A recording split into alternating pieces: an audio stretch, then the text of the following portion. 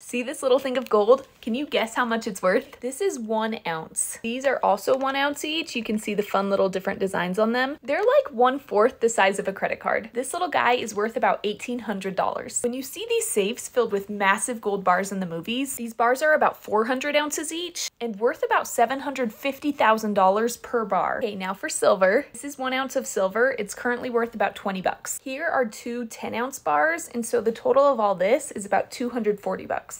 Do I recommend investing in precious metals? Yes, I do. I definitely wouldn't have it be a large percentage, but I think it's super important to diversify your investments. Make sure you're following along for all the money tips.